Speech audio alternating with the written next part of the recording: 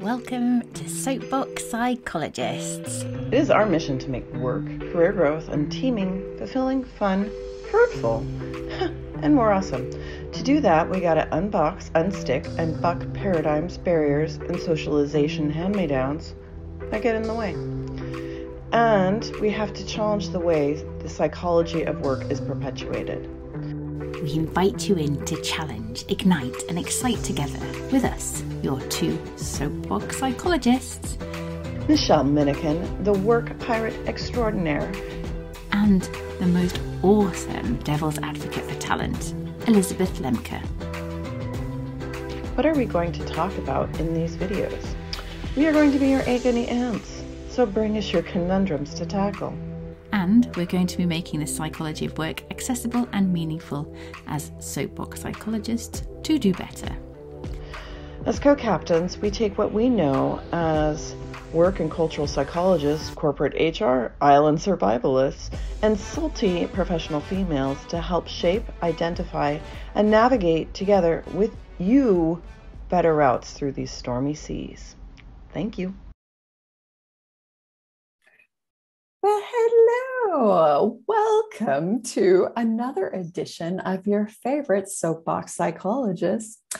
I am Lembke, joined together with the wonderful Michelle Minnikin. Woohoo! Are we pointing different ways? I know, exactly. So we go all directions. So, we're going to be lathering it up on our soapbox to a particular topic. And there's this topic that I know I've heard you say multiple times and talk about, which I think is really important: power over versus power within. So you're ready to dive on into this bathtub of knowledge? Yes.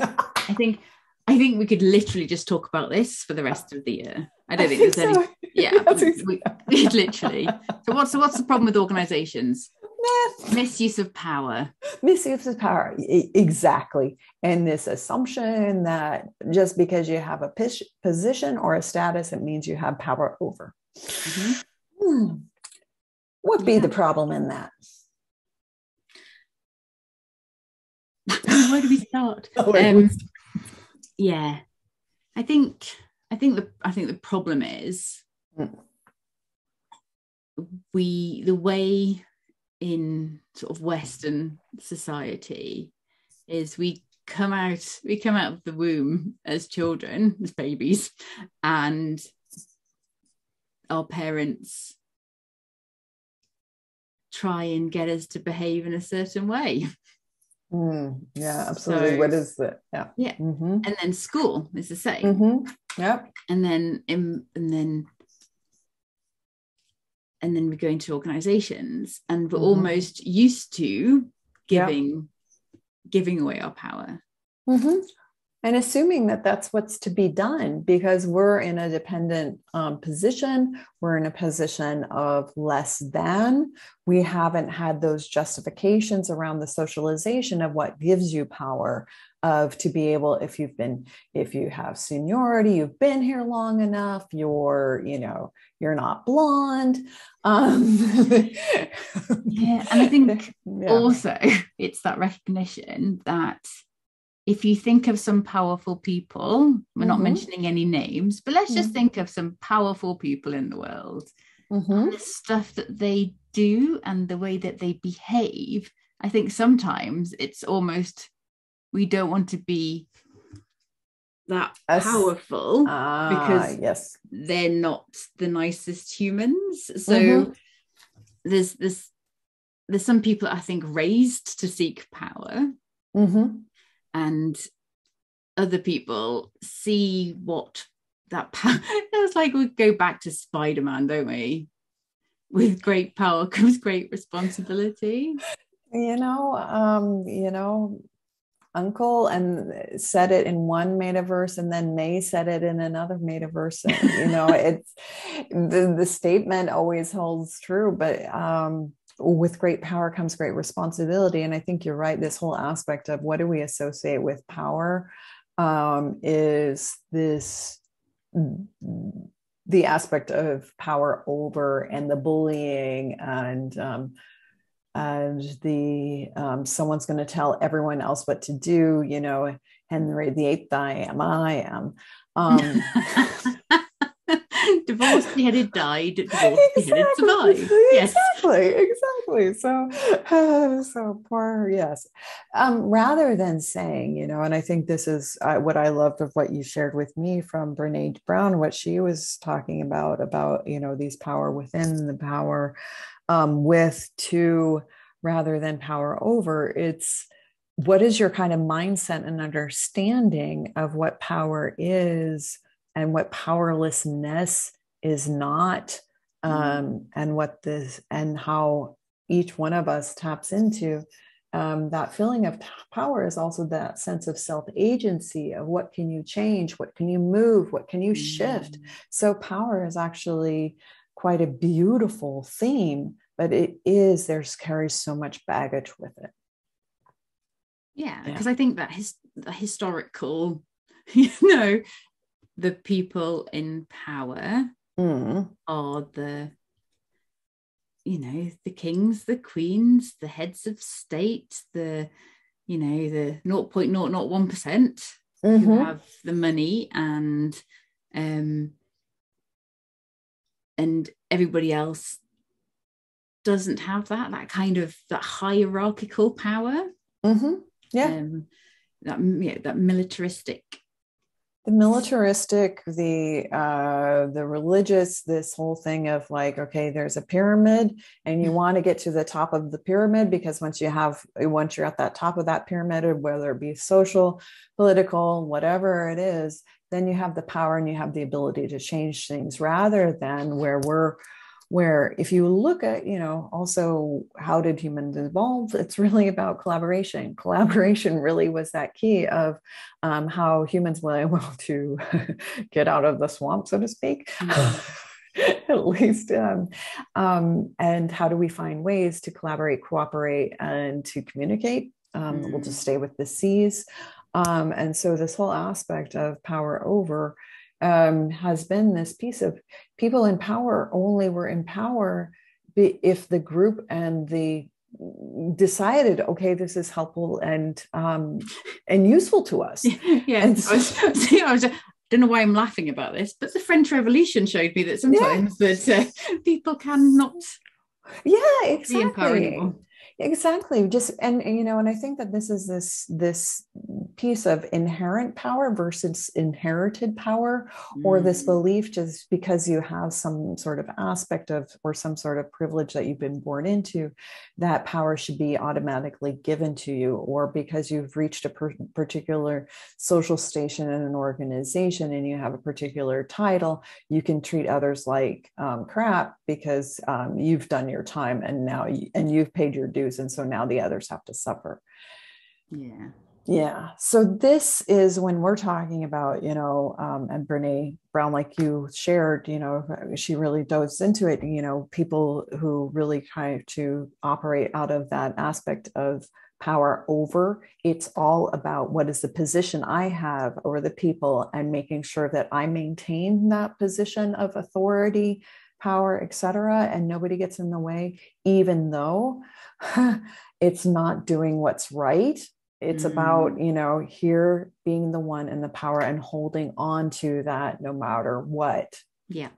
And versus it's the cake we talk about. So that there's only a certain amount of cake, and how big your slice of the cake is how much power you have. And that's if you look at nature, sort of the, you know, the collaborations in nature, how it's a part of a system, and looking at where does the power come from? It doesn't exist, does it? Well, the power exists in terms of social structures. Yeah. And the thing of, you know, it's like social structures exist so long as they're fortuitous to the group supporting those structures. And a system, to your point, can withstand kind of a malalignment and a disparity for a time until the system's like, hey, wait a minute, this is not serving us. Off with their heads. This is not working for us. And then there's a revolution that comes in, and where there's a systems change.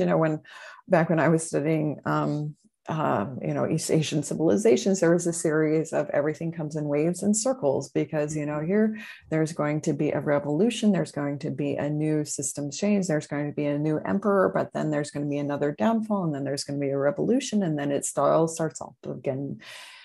And then we wonder after 4,000 or 5,000 years why we haven't learned much. It's like, what's that quote? The definition of stupidity is doing the same thing over and over again and expecting a different result.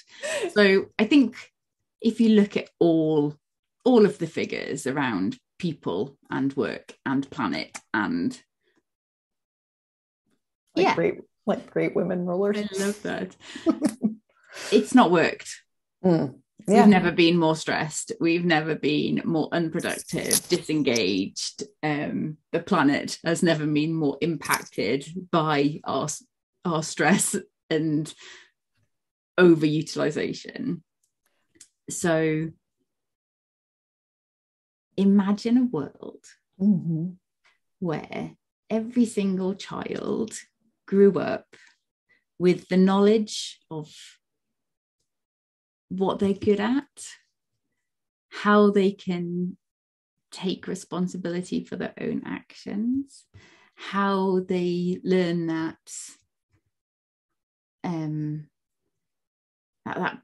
personal agency, that personal responsibility, the ability to make good decisions, the ability to not believe everything you read on the internet, and not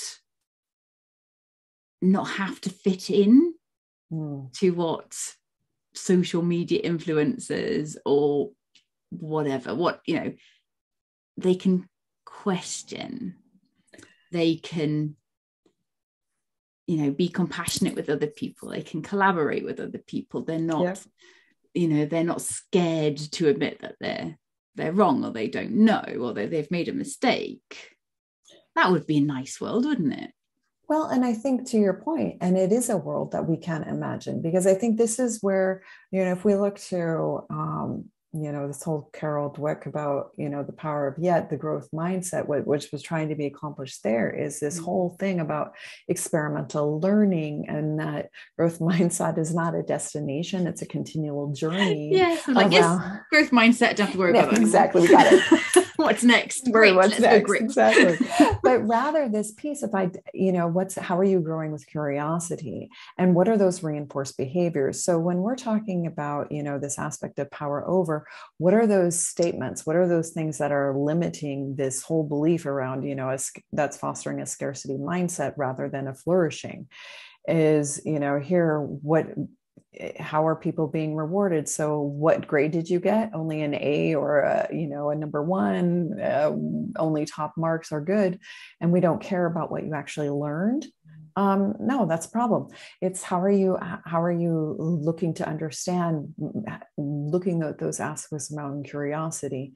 So this whole thing about how are we, and then going into the aspects of how are we supporting one another around collaboration and imagining that world, it's that piece of how are we looking to the power with someone else, allyship. Now we're currently in June, and this is something, as we continue to look at how are we fostering the whole aspect of what it means to be a human at work. How do we flourish? How do we create organizations in which people can make mistakes, in which people can experiment to learn, not experiment to fail? That this whole aspect around the language that we use moves away from the militaristic back to, and I'm not being all Mother Earthy here. This is really serious. This is really serious about, you can have really beautiful organizations where people thrive. It's fun to work for. They have an amazing innovation culture. because this whole aspect of how are we having power with one another, how are we understanding the power within ourselves around our soul self-agency, and how are we looking to what are we trying to accomplish together, that those are the pieces in the forefront rather than the elbow Gordon Gekko belief that that's the way you need to move forward in the world. Because I think, here we've heard so many stories about the end of life. If I had only done this, that, and the other thing of appreciating life, we have one of those opportunities. Yes, it's one of the hardest times to live in terms of the scars on the world and what we're going through. At the same time, we have an amazing amount of prosperity that we can actually have these conversations, we can have this growth, and we can choose different paths. So be it B corporations, be it soapbox psychologists, there's these things around how are we thinking about this and how are we acting in accordance and doing something differently and showing that civil courage of for and with to do it. Mm-hmm. Mm. Love it. Love it. Yeah. But if you search, honestly, search your heart, mm-hmm. this is obvious. Yeah, absolutely. It is not rocket science. It isn't. And it's just, it's caring. It's caring. It's caring for other people. You were just mentioning some values that you did together with one of your clients, and it was so perfect of, kind of that grade school mantra that we all learned. Do unto others as you wish done unto yourself. Yeah. And it's that if you think about it, and if we take a little walk around in some of these highly toxic power over leaders, mm-hmm. this is the way that they were brought up. So their trauma and mm-hmm. their belief system and their worldview that they are somehow entitled to treat other people. Absolutely. Yeah, absolutely. It comes back to I had to suffer. I had a terrible blah, blah, blah, blah, blah. And so now I get the chance and they're going to get yours. It's like kind of like hazing in college, it's just like it keeps perpetually getting worse. And it's like, how does the victim then become the oppressor? Mm-hmm. And it's that you can change those patterns. And here, one of our big pieces as soapbox psychologists, but also as people working together and with organizations, is how do we break those patterns and make new choices? And oftentimes it's like there's a total shock moment where people realize we don't have to do it this way. If this is no longer fit for purpose, if we're suffering under this, well, okay, what are the new choices that we can make? And that's such an empowering moment, is that actualization of it doesn't have to be this way. And it takes a lot of work and courage and bravery, where people, they're in this sense of disbelief of, but they above are never going to change. I'm like, they above, at one point they were a minion just like us. So if if they suffered and they continue forward, how can we then collectively say, okay, what could be different and what could be better fit to serve, to really create a work environment in which we can really truly thrive. And at the end of the day, it brings much, much better results. Don't care if you're looking at fulfillment, impact, engagement, if you're looking at trust, all of these different measures. If you have a thriving work environment in which people see their self-agency and their ability to collaborate, because it's truly out of those aspects of power to and within, you're going to see the results show for themselves. But it starts with that belief that, yes, we can change it. We can. And that's what confidence is, isn't it? I was just saying this to James, that confidence is a belief that something is possible and a belief that it can happen. I love it. A belief that something is possible and a belief that something can happen. And that, if we were to say, what's the reason for why are we going on this soapbox? I think you got it. Yep. I read a whole book about that and I was like, Literally could have just been a sentence. But yes, it's a good book. Love it. Short and succinct. Short and I know, succinct. it's like there's another book that could have been a diagram or a quick email. Exactly. Or a hashtag. Build confidence, build competence. There we go. That's our book. See, published authors. Yes, exactly. Yeah. Well, it has been an awesome soapbox psychologists, agony aunties with our blankies. Yep. We're sitting here in the winter in like hats and scarf and gloves and like earmuffs. Exactly. We tend to run cold. Yes, I love it. So with that, thank you so much. This is Liz Lembke and Michelle Minnikin signing off as your soapbox psychologist. Auf Wiedersehen. Auf Wiedersehen. Toodaloo.